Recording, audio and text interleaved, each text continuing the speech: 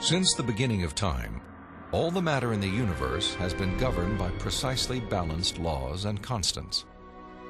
During an interview with Robin Collins, a philosopher with degrees in mathematics and physics, Strobel learned how these laws offer compelling evidence for a creator and conspire to make the universe habitable for life.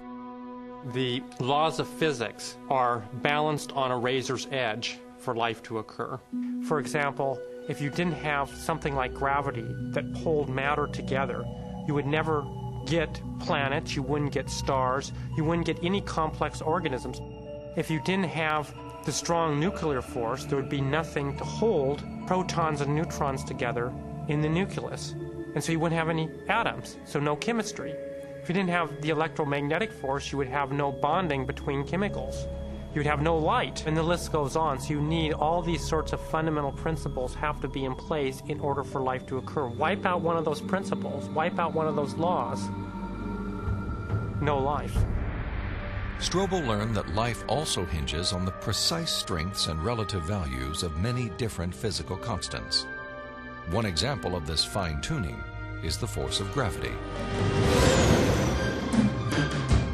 Imagine a ruler divided up into 1-inch increments and then stretched across the entire universe, a distance of some 14 billion light years.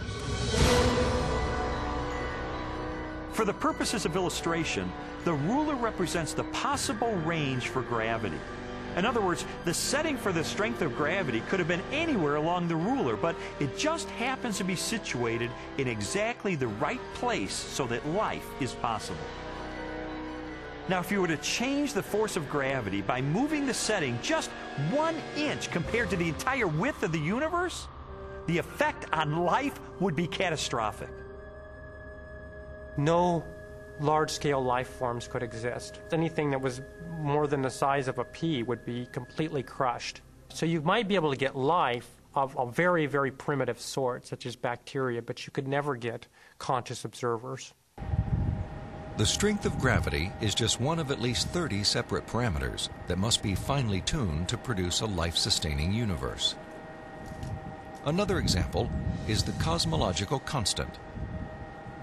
The cosmological constant describes the expansion speed of space in the universe. If space expands too quickly, then the universe will spread out so quickly that material objects can't form. So you can't get stars and galaxies and planets and the types of things that we, of course, take for granted in our universe. Physicists have determined that the cosmological constant is fine-tuned to 1 part in 100 million billion billion billion billion billion. Such precision has been compared to traveling hundreds of miles into space, then throwing a dart at the Earth and hitting a bullseye measuring 1/trillionth of an inch in diameter, an area less than the width of a single atom. Just consider those two parameters, gravity and the cosmological constant. Their level of fine-tuning is to a precision of 1 part in 100 million trillion trillion trillion trillion trillion trillion. I mean, that's like 1 atom in the entire known universe. This fine-tuning is also evident at the atomic level. The strong nuclear force binds atoms together. If the strength of this force were to decrease by 1 part in 10,000 billion billion billion billion, the only element left in the universe would be hydrogen. Again, chemical life would not be possible. The fine-tuning of the laws and forces of physics is so precise that few theorists are comfortable invoking mere chance as an explanation, unless our universe is not the only roll of the dice. If the universe looks like it's fine-tuned for complex life, maybe there's a fine-tuner. Maybe it was fine-tuned for life. And this has certain unsavory theological implications. And so it's not surprising that those committed to a fundamentally materialistic view of reality would try to find an escape hatch. And the most popular escape hatch for this theological implication of fine-tuning is this idea of multiple universes.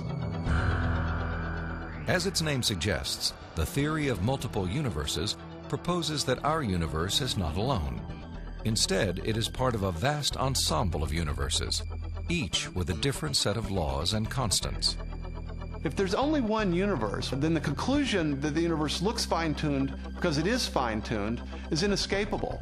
But if our universe is just one of a vast set, then you seem to have more resources to play with. Chance gets a new lease on life. I sometimes try to imagine what physicists have in mind that postulate this idea of multiple universes. I mean, what would the generator look like that creates them? Maybe it's like a giant monolith that has dozens of different dials, each of which has to be set to the right physical constant. If we think of these parameters as dials, each of the dials is different. So if you produce enough universes with enough different dial settings, eventually, just by chance, you get one just right. So you might have to produce a trillion universes. But eventually, if you have a generator that's just spitting out just an enormous number of them, then it gets the right dial setting. And then by just chance, you get conditions right for life. So it's a huge cosmic lottery. That's the idea. It's an interesting idea. I mean, there's really only one problem with it. There's no independent evidence that it's true.